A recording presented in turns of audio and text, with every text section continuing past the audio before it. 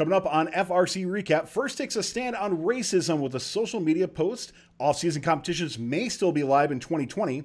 AnyMark is doing some restructuring, and Adam Hurd from 254 joins us to talk operating in the replay era. We'll give our community shout-out of the week and play Take from Fun Trivia, where the current prize is $50. All this coming up on FRC Recap. Giving you a voice. Making it loud our own way. Welcome to the fun. First Updates Now FRC is produced in partnership with the Blue Alliance. Keep up to date on all live and archived First Robotics events and team stats at thebluealliance.com. And also, viewers like you. We need your help to keep fun loud, live, and independent. Help us by visiting our Patreon to pledge your support at patreon.com/First Updates Now. You can also support fun live on Twitch for a few bucks a month or by linking your Prime account for free and clicking subscribe.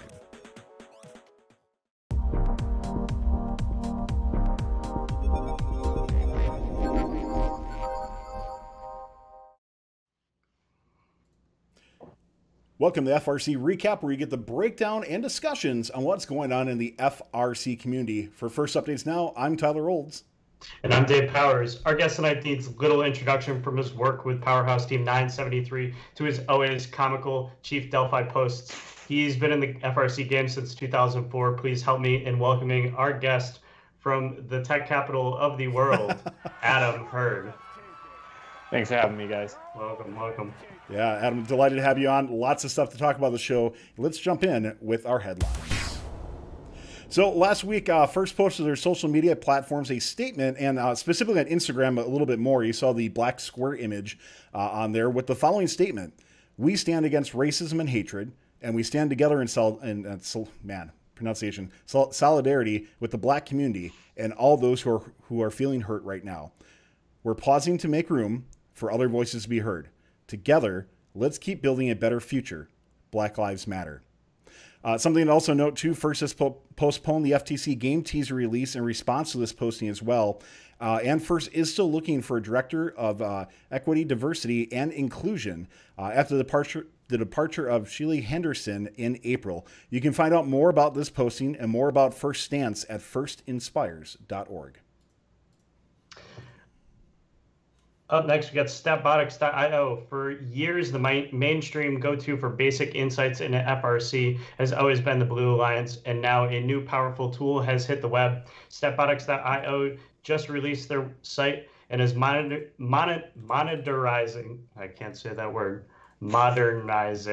FRC data analytics. Currently focused on ELO rankings. Check it out now and see how the team compares to some of the best in the world. See the year-over-year improvements your team has made. Compare your team to your friends' teams for bragging rights, and even predict the outcomes of match. With plans to add more content related to OPR, event predictions, and Zebra MotionWorks data, this site is sure to become a powerful FRC data tool, and you should check it out now. Adam, looks like you might have upgraded with the 254 based on this. Yeah. What do you mean by that? Versus 973 on here. Oh, gotcha. So even though First has stated that they will not support off-season events officially, last week Team 1577 Steampunk from Israel dropped a huge announcement that they will be running 3 competitions to make up for the missed events in Israel. The Golden Gears events will have 2 back-to-back events and also a grand finale that they are calling the Israeli Festival of Champions. So that stings a little bit. The event is only available to teams in Israel and is scheduled to run in early August. Yeah, one of the things we'll be talking about later is if we might be seeing events anywhere else, not just in the U.S., which might not be a possibility, but perhaps somewhere else in the world. Some unfortunate news, by the way. AnyMark has made a decision to downsize their workforce over the past weekend. We did reach out to AnyMark, and Mary Baker responded that approximately 18% of their workforce was reduced. This included voluntary layoffs, choosing not to fill open positions, and also positions that, quote, we could shift responsibilities for the next 12 to 18 months. So lots going on with that. Mary does state that AnyMark knows the next, quote, 12 to 16 months won't be easy, but we are committed to our staff and to our customers to make sure AnyMark survives. We are looking at new markets and have received some ideas from our customers. If you're interested in helping support Andy Mark, by the way, and on Fun, we're really big on helping support the suppliers. As you go through, you can refer your local law enforcement to Transcend Tactical, which is a stair climbing robot. You can start an FRC or FTC team, as anything you do to expand first will benefit suppliers.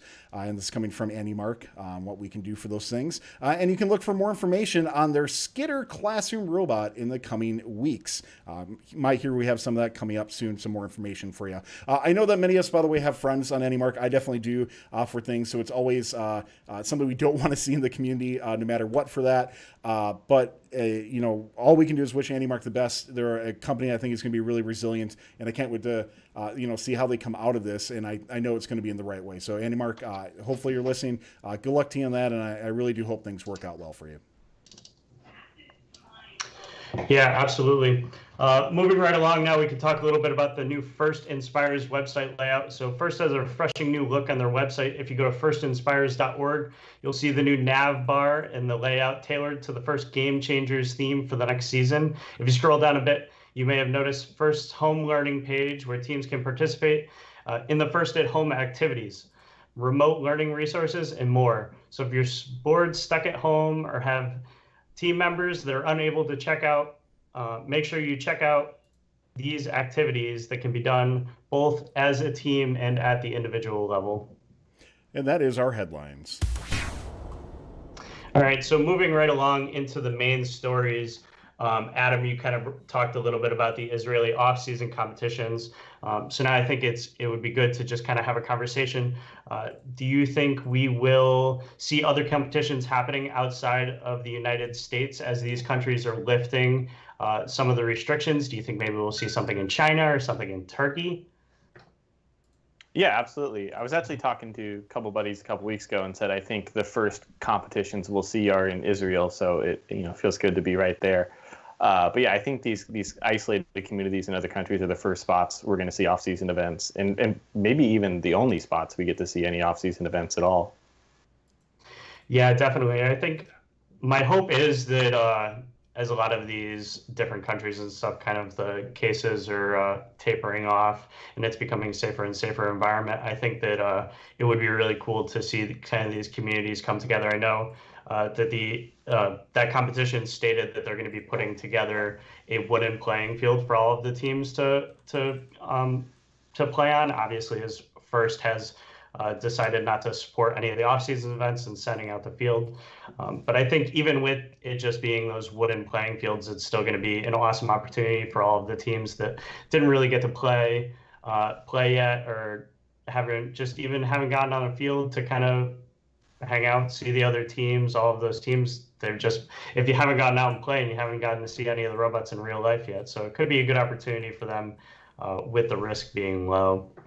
Yeah, one of the things that, specifically with Israel, something I mentioned with that too, is that, Israel right now is focused on, they call it the Israel Festival of Champions, right? So it's obviously going to involve teams from Israel. But even if it didn't, you would not see other teams from other countries there, because Israel still has a travel ban on any team, or not any teams, but any people from outside of Israel, unless you are a citizen of Israel, or I think there's one other exception if you have some sort of housing or business there or something like that. So one of the things the mention, I think some other areas, I do think Turkey might be a candidate that we might see, and actually potentially China, as China has, from what we can tell, or at least the information that we have for these things, has seemed to contain most of the stuff that I do think there could be potential there.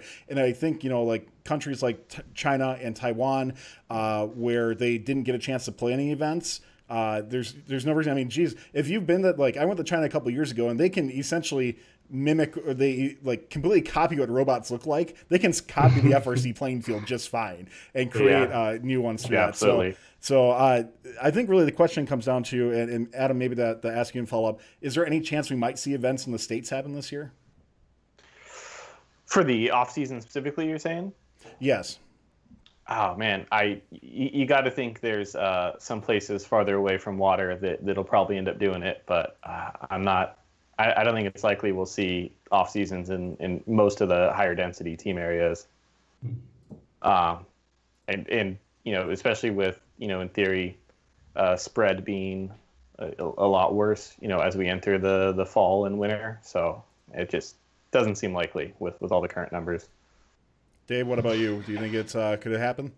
Yeah, so somebody mentioned in the chat, and this was also the kind of thought that I have. So the whole FMS and the field management system, I think might be the hard part for a lot of these independent, a lot of these independent competitions. So I'm not exactly mostly a hardware guy over here, so I don't exactly know how the whole field setup works and if you can get an independent system going on that. So I think that might be the limiting factor for a lot of communities if it is safe. I think my brain would kind of want to, if we weren't playing this game again next year, I think it might be a good push to play again. But since we're going to get the opportunity, everybody's going to get to use those robots again next year, kind of deferring and being on the safer side in the United States, since you never really know what could happen in the next 3 or 4 or 6 months. So it might be better to just kind of wait it out and not push the issue by having these unofficial off-season events. Sure. And little shameless plug, if you really are gunning to play some Infinite Recharge, there is the XRC sim, which you can play online multiplayer. Go check that out. It's a lot of fun. We do air it quite frequently on Fun as well. And I'll just wrap up saying, yeah, I do think it's unlikely we'll see any events in the States happen. I do think that if the event happens in Israel as planned, I think it will set an interesting precedent for other areas that might want to copy or run an event. Like, what safety precautions are they taking there? How many people are going to be there? Is everybody wearing masks? And that might not be important in Israel, right? Realize different countries are going to have different ways of approaching something like this. So it will be interesting to see how they tackle it, and then will other areas potentially emulate the same thing as well.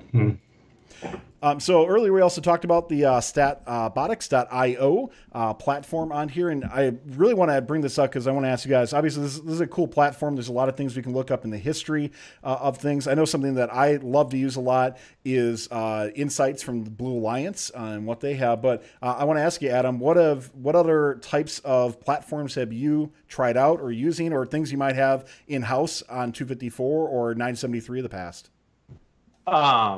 So, it's really cool to see this come out, because previously my secret is, whatever obscure scouting thing I wanted to have happen, I would message Rachel Lim on Chief Delphi, ask her to do it, say it has to be done in Google Sheets. She would always reply that she was really busy and see what she might be able to make happen. And then the next day, this flawless solution with, supporting evidence would be sent back to me. So that was not, something that could really be scaled to a lot of other teams. So it's cool to see more resources like this available for teams to use, especially for the match predictions. I think not enough teams right now, when they're doing their picklist meetings, or maybe it's not picklist, it's just that strategy meeting that night, they're looking at predicted rankings to make that meeting go a little more efficiently. So having this democratized match predictions is pretty sweet. But I can't share the 2D4 secret sauce. There's some cool we can ask. That Pat has done, and I don't know what I'm authorized to talk about, so I'll pass on that. We authorize you to talk about anything here on Fun. That's what we encourage here from an environment standpoint. So, Dave, how about you? Anything on Mechanical Advantage you guys have used, or either in-house or through other programs potentially? Oh, you are muted though.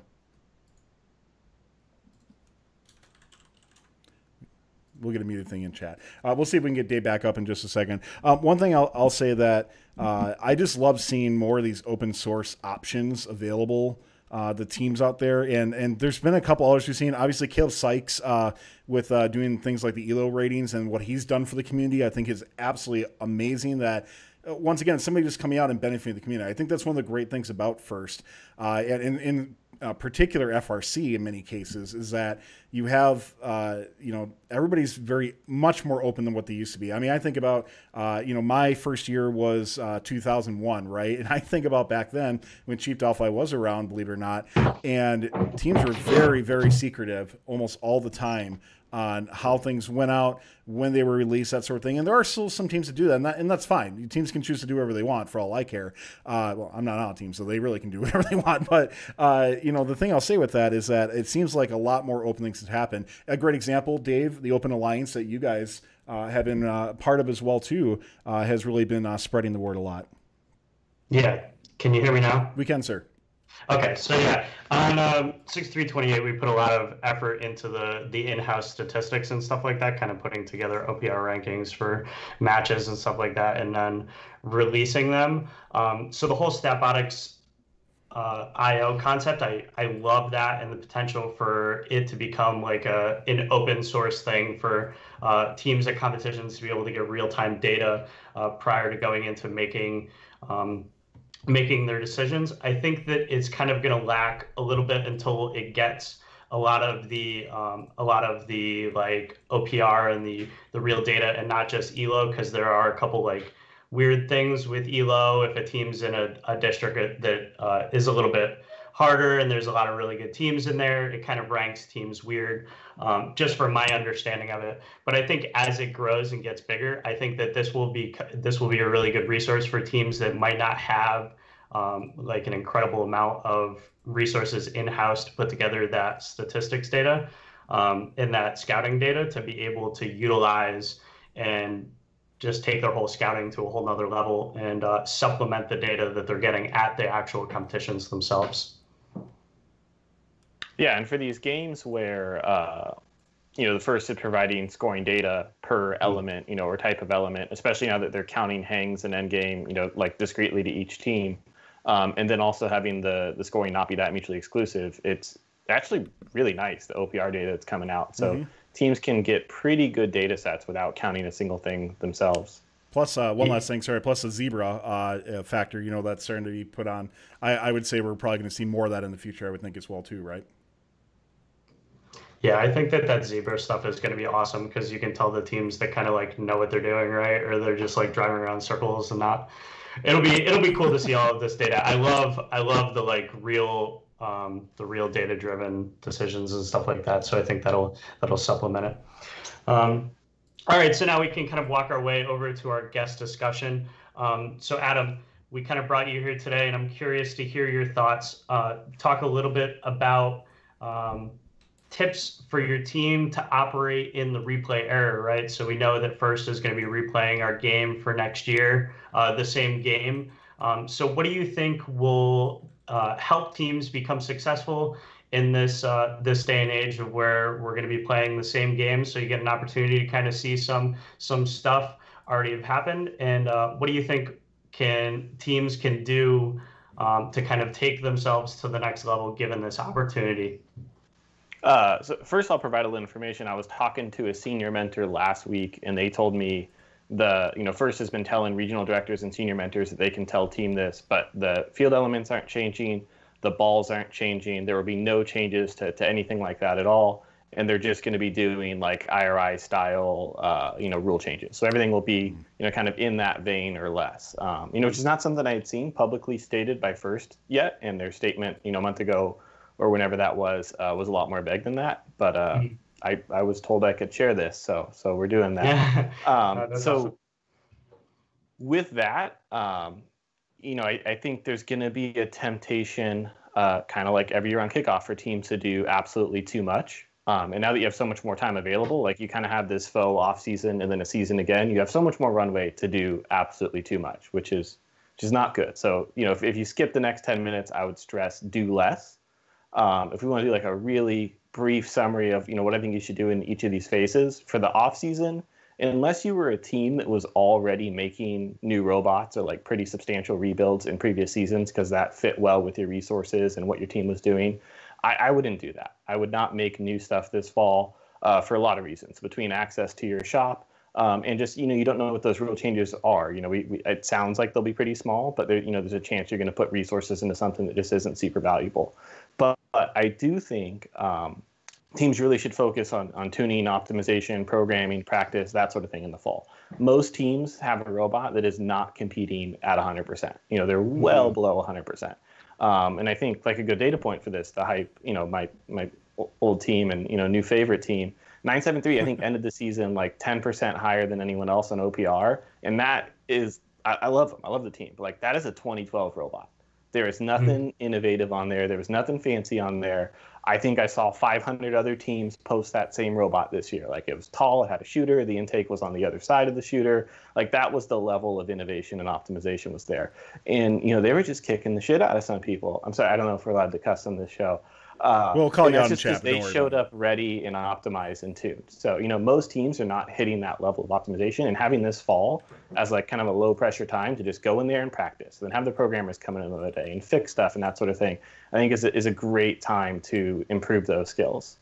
To jump ahead to season, I think, teams are going to be tempted to do too much. They're going to feel like they have to do a rebuild to be competitive because everyone's going to use this time and be super better and all that. And that's probably not going to happen. So if you're going to rebuild, which I don't think most teams should do, I would avoid trying to copy, those top 5 and 10 flashy teams. I would avoid going low if you're currently tall. I would avoid adding a turret. I would avoid adding a buddy climb, that sort of thing. If you're really, really keen on rebuilding, I think there's 3 architectures I really like. So, one, that 973 is great. Like, I think just about any team can make that. And there's gradients on how complicated you want to make it. 973 was shooting from pretty far. You can make that same robot and just shoot from 4 feet away and, easily make limbs at most events if you're ready. If you absolutely have to go short, which I don't think most teams should do, Dave on 6328 here, I love that robot. It's kind of like, you took 2056, 2016 and just, made the tweaks necessary to play this year. Super simple, doesn't have any extra features. That's a great one. And then one we didn't get to see play, unfortunately, and they released this like absolutely disgusting and embarrassing reveal video, probably the worst reveal video of all time. Team 498 made an every bot that was like 8 inches short of being able to hit the high goal with a bag motor on their intake. So that, just make that a bigger, better motor, play with the roller some, and the every bot can make high goal shots, 2 balls wide, whatever. And that's another really easy robot to make. So, I mean, and I would even advise teams that made robots more complicated than these 3 data points this year, actually rebuild simpler, if anything, if they really have that itch, and just see what, a year of focusing on tuning, optimization, practice, that sort of thing can get you. Because I think you'll be surprised at how much more that pays off than, a slightly better architecture or feature. Question from chat. Let's see if we can take here. Adam from NLS and GRN says, how do you keep mechanical team happy with just practice, optimization, and programming? Ooh, that's tough. I would argue that all of those details are part of the mechanical design challenge. And that might take a while to twist people's arm and convince them of that. There's also a lot of opportunity to locally, like in place, improve systems. So you can still make a whole new intake that is, similar in form factor to your existing one, works a lot better, and leverages the rest of the robot really working well. You can still make a whole new shooter. I would say most shooters last year probably weren't fully optimized. You probably can't get them to the level that would be necessary to play at the super high level without cutting some new parts and playing with that. So I think there's a lot mechanical can do, but it's going to be more on that optimization side and less on let's make a whole new robot. But like to skill in first, I think it's overhyped how much having the right architecture is for most teams. You get to that last like top 5 teams, there's some real magic they pull off. But most really competitive teams, half of first draws that robot on the whiteboard day 1, and like you're not surprised by what people bring. But it's how well teams implement that and how much they optimize it that really sets them apart. And mechanical really needs to play a part of that. There's a lot of intakes are just bad. And it's a mechanical problem. Software and practice won't make it better. There's things mechanical has to do to improve it. So, Dave, on your end, piggybacking off of Adam, what are you going to take in regards to mechanical advantage moving forward in regards to how you're going to operate in the replay era?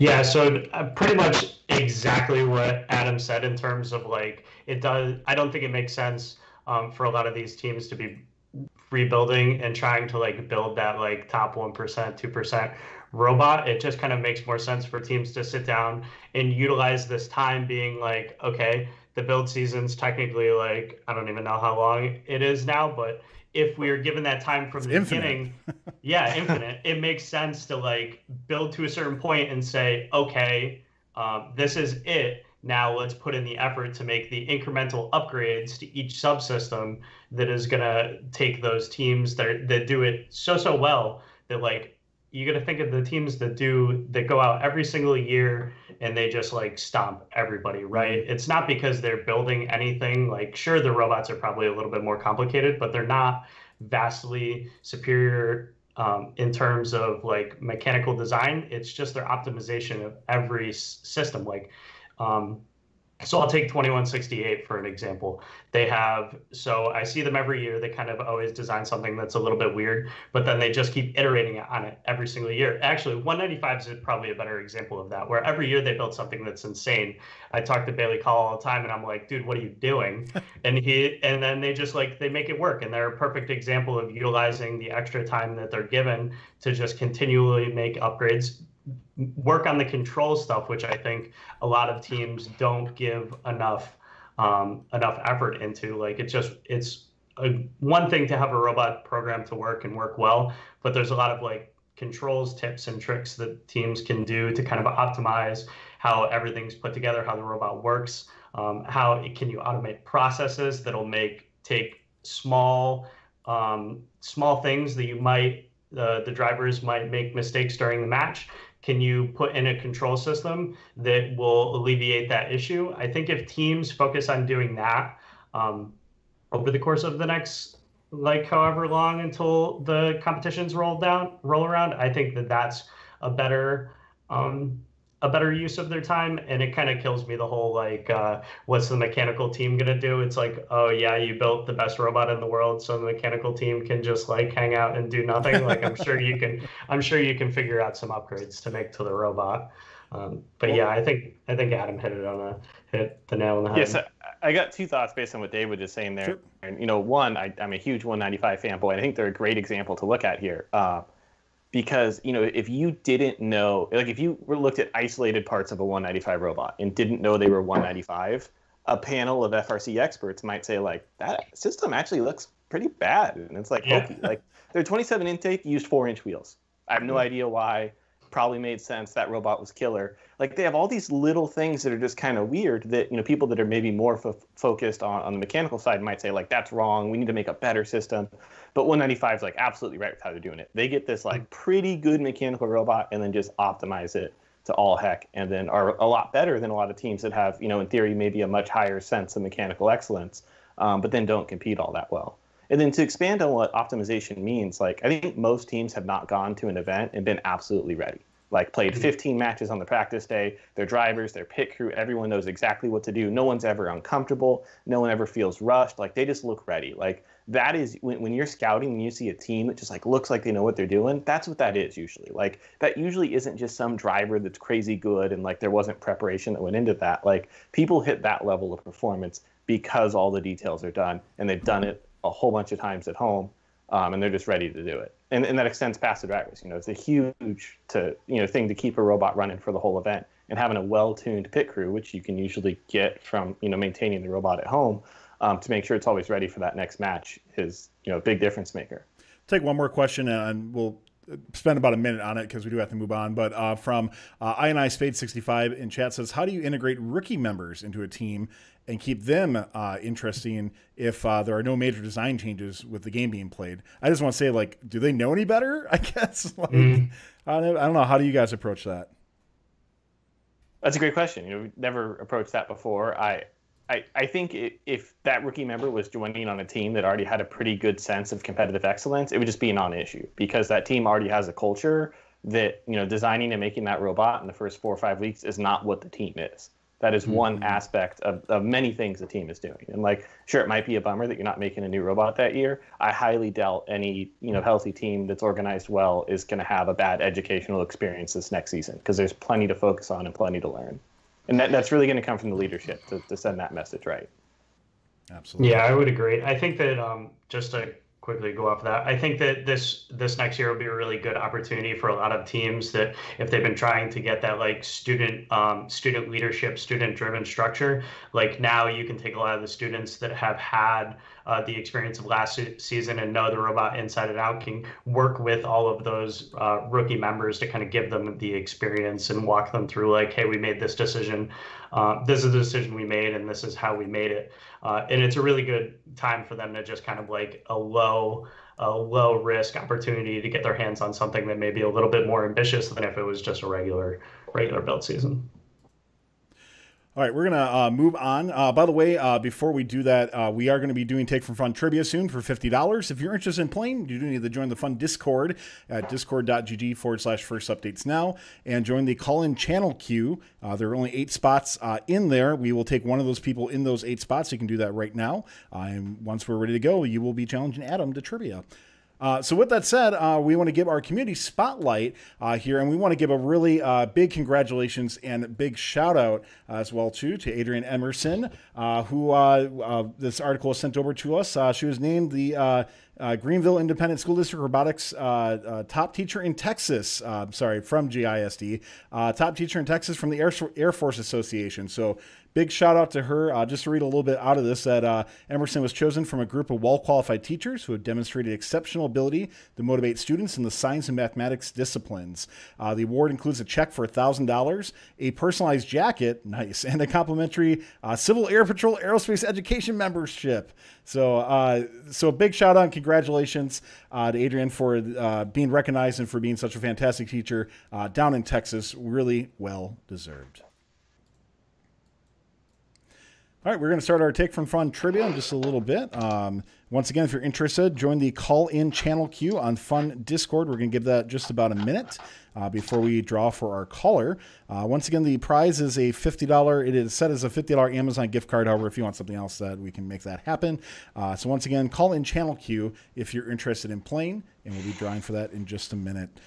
With that said, just a couple rules as we go through here. If you're not familiar with it, for the trivia, we're going to be asking 5 questions to both the person calling in and to Adam. Adam's going to take off his headphones, actually, during the time, so you can't hear what the questions are. It is time-based as well, too, for our tiebreaker, so you can't be that person who's trying to search on the internet for the answer. Trust me, we know when that happens.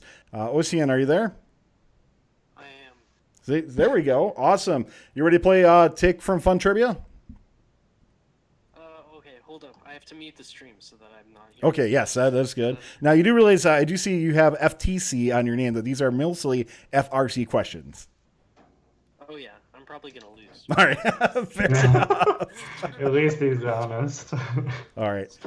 So with that said, we're going to ask once again that Adam takes off his headphones, and Adam will give you a big wave once we're ready to have you come back on. So we'll say goodbye to Adam as it goes through. And once again, the rules are we're going to have 5 questions for you to answer. If you don't know, you can say pass the first time. We will come back to it. However, if you say pass the second time, that will be the answer we take for that. Once again, this is timed. So our tiebreaker is whoever has the quickest time will win. This is for $50. And is Ocean, is that how you pronounce it? Yeah. All right. Are you ready? Sure. All right. Your time begins in 3, 2, 1.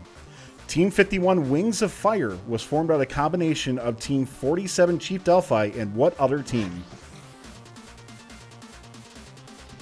I'm going to have to pass. All right. What does the acronym NASA stand for? National Association Space Robotics. What 4 years did Team 254 the Cheesy Poos win Worlds? Let's see. 2019, 2018, 2015, and 2014. Which team has the most amount of championship division wins in FRC history?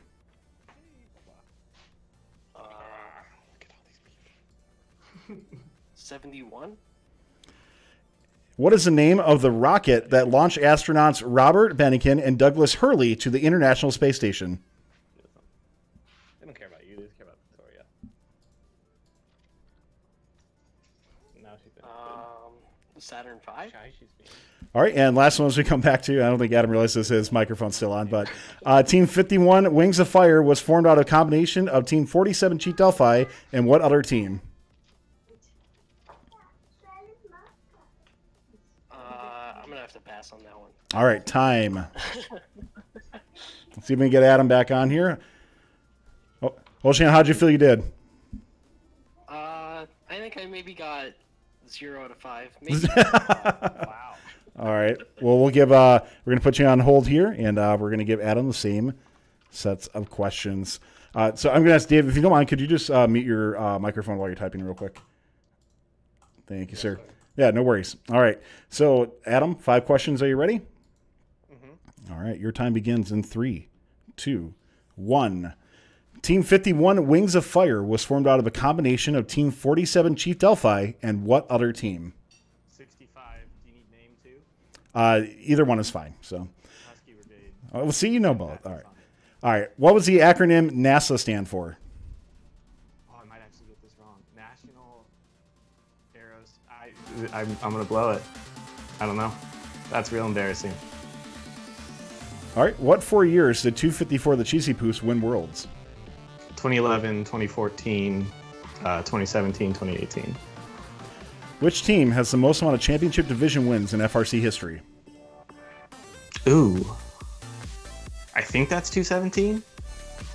What was the name of the rocket that launched astronauts Robert Behnken and Douglas Hurley to the International Space Station? Dragon? Dragon X? And time. All right, let's go through these. Adam, how'd you feel you did? Well, I missed NASA, so that's pretty terrible. All right, we'll bring Ocean back in here, and we'll go through these one at a time. And here we are then. Team 51 Wings of Fire was formed out of a combination of Team 47 Chief Delphi and what other team? Ocean said pass, and then pass again. And Adam said 65 Husky Brigade. Husky Brigade is correct. 1-0 for Adam. What does the acronym NASA stand for? Ocean said National Association of Space Aeronautics, and Adam said National Aerospace something. It is the National Aeronautics and Space Administration. 1-0 for Adam. What 4 years did 254 Cheesy Poos win Worlds? Ocean said 2019, 2018, 2015, and 2010.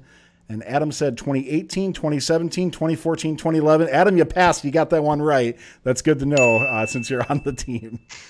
That's impressive. I wasn't sure if you get that. So, which FRC 2-0, Adam? Which FRC team has the most amount of championship wins in FRC history? Ocean said 70. You said division. I'm sorry. You're right. It was division. Division. Okay. Championship division wins. Sorry. Championship division wins.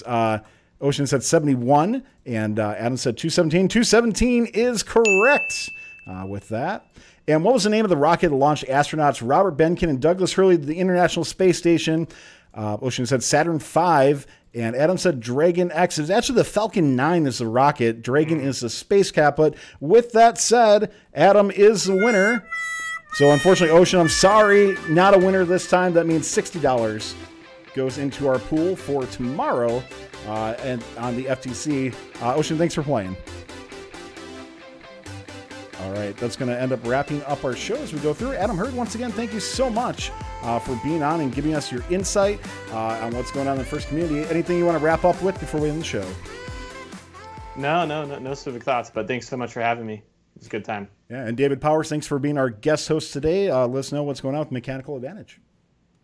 Nothing.